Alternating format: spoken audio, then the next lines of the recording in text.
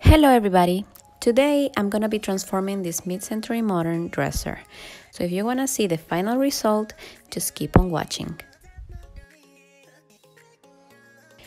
So this dresser had a lot of veneer peeling. My solution for this was to use Bondo. So I mixed up a little bit, then added it to the specific area, let it dry, and sand it after with an 80 grit sandpaper until smooth. As you can see here, these corners were also kind of peeling, so I used wood glue and these paper clips to hold it in place until it dried.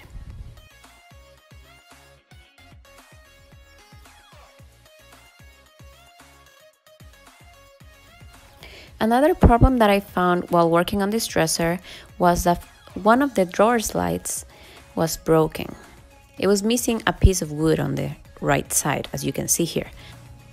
So I added another piece of wood and cut it to fit the size of the drawer, and it worked perfectly. So with all of that out of the way, I started sanding, especially the top, because it had a lot of the previous finish peeling. And after sanding it for a little bit, I realized that it was a really stubborn finish that it had on this piece. So I decided to use a stripper instead. Don't forget, while using a stripper, to always wear a mask, always be in a ventilated area, and just protect yourself.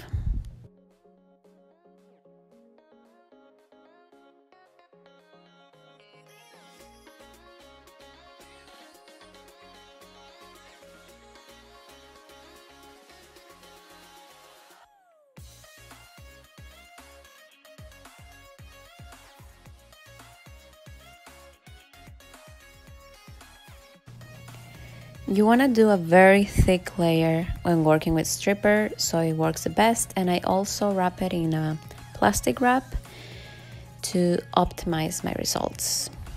And then you just have to start scraping. After I made sure that the top was smooth and ready for paint, I also scuff sanded the drawers and the rest of the dresser. And then I used my vacuum cleaner to vacuum the interior because that holds a lot of dirt.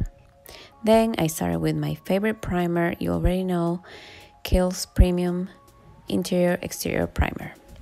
And this is what it looks like after the first coat.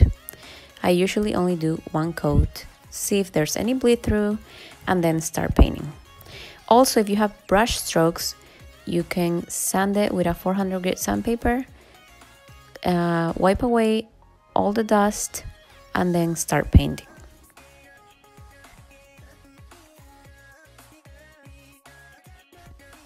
Here I am applying the first layer of paint, and as you can see, I chose a beautiful dusty rose color. In this case, I didn't use my paint sprayer because I was working late nights and I didn't want to wake up my neighbors.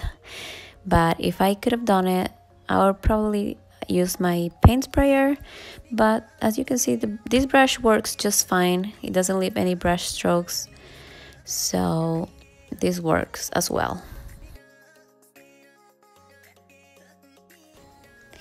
After the first coat was applied, I let it dry for about 3 hours and then sanded it with a 400 grit sandpaper because this helps you achieve the smoothest finish you can possibly get.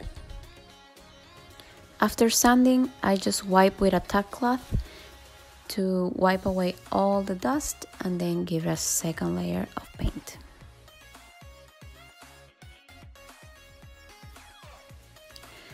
When it is my last coat of paint, which in this case the second one was my last coat, I don't go and sand it again.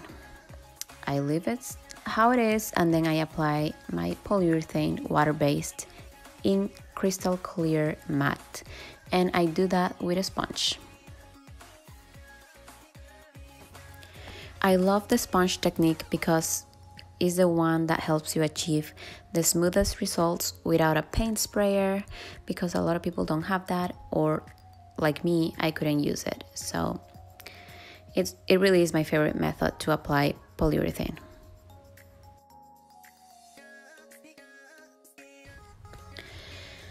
Now let's talk about the hardware.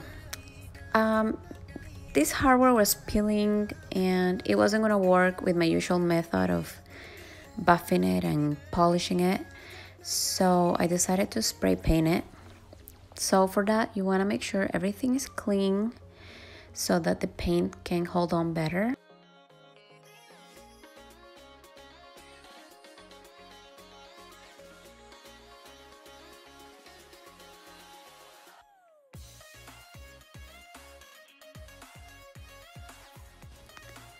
And this is the spray paint I used, Rust-Oleum Metallic in a gold, bright, shiny finish.